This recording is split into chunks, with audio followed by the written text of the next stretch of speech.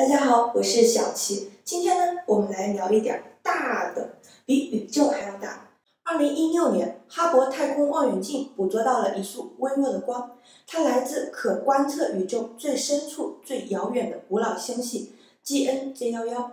这束不寻常的光，在宇宙大爆炸之后的4亿年就已形成，经过了漫长的134亿年岁月，到达了地球。这个目前人类发现的最古老的星系，距离地球320亿光年。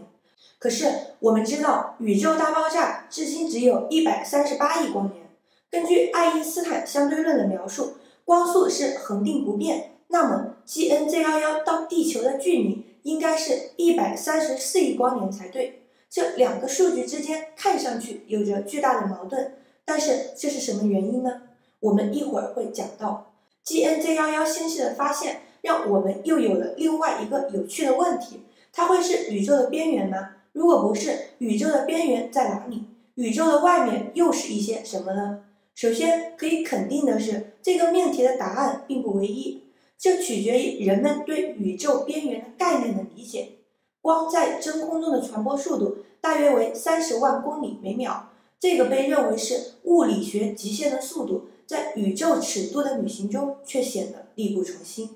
即便是我们每天早上看到的第一缕阳光，也是从太阳上经过了8分多钟才到达地球。而太阳之外，距离地球最近的一个恒星是射手座的比邻星，距离地球39.9兆公里，乘坐光速飞船也要走上4.2年。所以说，人类到底能看到多远，取决于2个关键的因素：光速和宇宙的年龄。宇宙一词连在一起使用，最早出现在光子、旁日月、谐宇宙，为其吻合。在这里，宇代指一切空间，宙代指一切时间，已经非常接近现代物理学对于宇宙标准时空的定义了。物理学定义的宇宙呢，除了包含空间和时间以及其内涵，还包括了影响物质和能量的物理定律，如守恒定律、经典力学、相对论等等。换句话说，目前的宇宙模型是建立在物理学定律之上。宇宙中除了我们熟知可见的光外，还充斥着一种电磁辐射，叫做宇宙微波背景。这种电磁辐射充满了整个宇宙，它们来源于早期宇宙大爆炸遗留下来的热辐射，进而形成了我们宇宙中最古老的光。任何建立的宇宙模型都必须解释这种辐射，因此宇宙微波背景是精确测量宇宙学的关键。而目前最能很好解释宇宙微波背景的理论，就是宇宙大爆炸模型。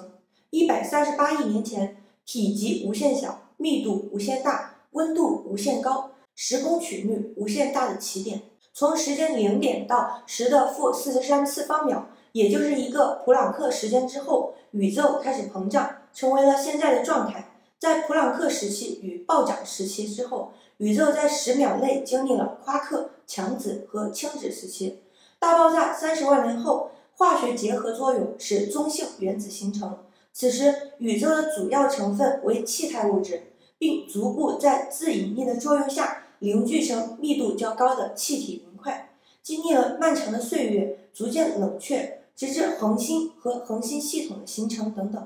这些恒星、星系所有的原子以及生命统称为原有物质。原有物质只占宇宙中全部成分的 4.9%。按照目前的宇宙尺度计算，原有物质的密度为 4.5 乘以10⁻43次方公克每立方米，这是一个非常非常低的密度数值，相当于每4立方米的空间内只含有1个质子。除了原有物质，宇宙中还有 0.005 到 0.01% 的电磁波与反物质，而宇宙中绝大部分的组成则是暗物质和暗能量。暗物质是一种目前尚未被侦测的神秘物质形态，占宇宙全部成分的 26.8%， 而能量是真空中的能量，在全部宇宙成分中占 68.3%。科学家认为，星系中的天体之所以不会因为高速旋转被甩到宇宙空间中散落的到处都是，正是因为被大量的暗物质所包围。而宇宙在加速膨胀，则被认为是暗能量在起作用。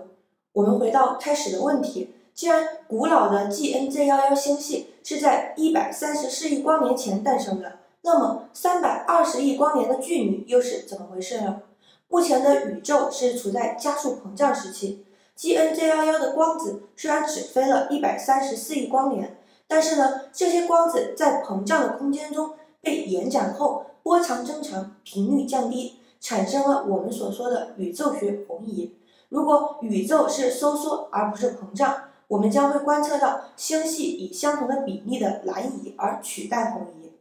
科学家们发现，遥远星系光线的红移与它们的距离成正比，这就是我们所说的哈勃定律。科学家们正是根据古老星系 GN-Z11的光谱红移值，计算出了其320亿光年的距离。换句话说， GN-Z11在发光的时候，距离我们地球134亿光年，但是我们观测到这束光的时候，它已经在320亿光年之外。同样的，科学家根据测定宇宙微波辐射光子的红移量，测出的可观测宇宙半径大约为465亿光年。可观测宇宙并没有真正的中心，我们所观测的宇宙是地球为中心，而如果你站在100亿光年之外进行观测，你所看到的宇宙和地球看到的其实是一样。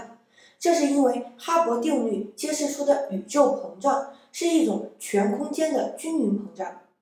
什么意思呢？就是说，我们从任何一个星系来看，一切星系都是以它为中心向四周散开，越远的星系间彼此散开的速度越大，那么距离地球越远的星系，远离我们的速度就会越来越快。根据宇宙红移学计算，宇宙膨胀的速度目前已经达到了 2.3亿倍光速。有人一定会说，光速不是速度的极限吗？这是不是和爱因斯坦的相对论相矛盾？其实爱因斯坦并没有停止超越光速，这是对相对论理解的一个误区。狭义相对论说的光速不能超越，指的是在同一参考系中，而正是在光速不变的限制下，距离我们465亿光年之外的一切信息再也不能通过光到达我们这里，就像是一道时空屏障，把我们囚禁在了人类可观测宇宙这个巨大的天球当中。即使人们无法和460亿光年以外的区域互动，但是仍然会假定这些区域存在，并且是现实的一部分。所以对于可观测的宇宙来说，宇宙的外面还是宇宙。由于人类出现的时间太短，没有机会观测到宇宙的边界。因此呢，对于可观测宇宙之外的宇宙究竟有多大，目前没有定论。那么可观测宇宙外面的宇宙，外面又有一些什么呢？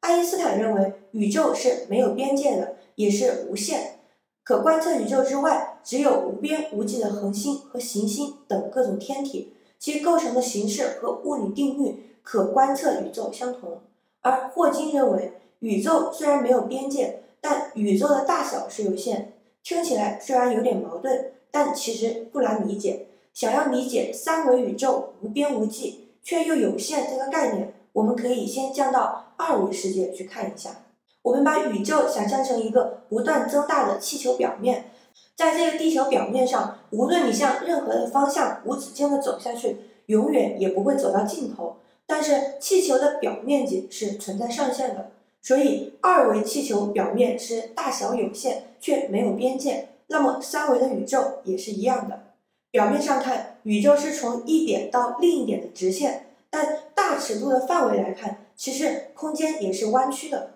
如果你拿着一支激光笔直射向远方，光线不会射到宇宙尽头的墙壁上，而最终会绕一个大圈照到你的后脑勺。当然，这个过程需要一个非常庞大的时间尺度，所以说没有边界并不代表它是无限大。2008年，天文学家发现了一些非常奇怪并且让他们意想不到的现象。银河系中的星团以极快的速度向同一方向流动，其速度超过了每小时200万英里。在2010年，新的观测结果更加证实了这种现象，并被人们称为是宇宙暗流。宇宙暗流的运动违背了大爆炸后宇宙中质量分布的所有预测。据此，科学家推测出一个可能的原因是，在可观测宇宙之外，存在着另外一种巨大的结构，该结构的引力对星团造成了一定的影响，从而形成了暗流。这就意味着我们的视野之外的无限宇宙结构是不均匀的。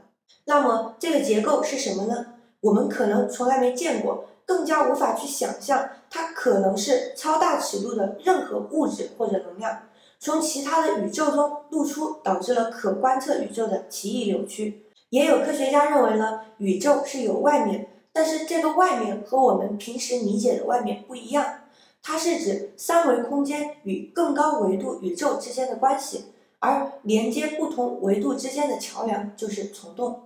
这三个空间里，虫洞是一个4维的时空桥，桥洞是3维的球，走进去再出来就看到另一个空间。这就是为什么电影《星际穿越》中男主的飞船冲进了虫洞，看着像是一个好看的球，就如同进入了隧道，而出来之后发现到了另外一个星系。还有另外一种可能，就是高维宇宙就存在我们周围，甚至和我们重叠存在。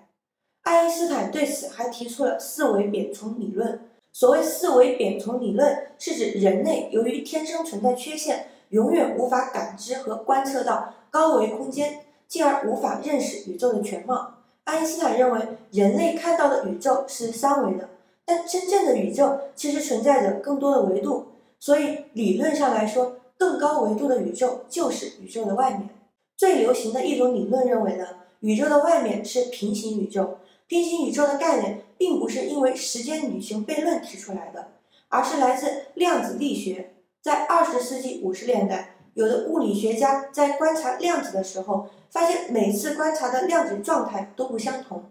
而由于宇宙空间的所有物质都是由量子组成，所以这些科学家推测，既然每一个量子都有着不同的状态，那么宇宙也有可能并不只是一个，而是由多个类似的宇宙组成，这些宇宙由其他的宇宙不断分裂所产生。从理论上来讲，你和另外一个宇宙中的你可能只相隔100万亿分之1毫米的距离，但是你想进入到另一个宇宙是不可能的。平行宇宙和我们所在的宇宙几乎没有任何联系，这是因为宇宙之间的交叉点并不是兼容的。我们没有办法去感知平行宇宙中的人和事物，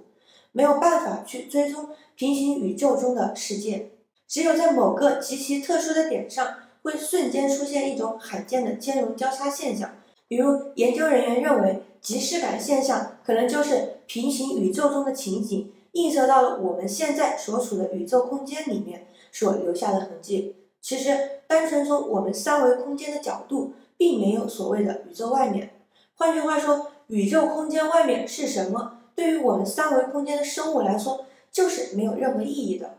这就相当于我们也不会去讨论时间0点之前是什么。那么，对于宇宙外面到底是什么这个有趣的问题，你有什么看法？欢迎留言分享你的观点。如果你喜欢我的节目，请关阅、点赞、评论、弹幕、转发。我是小琪，我们下期再见。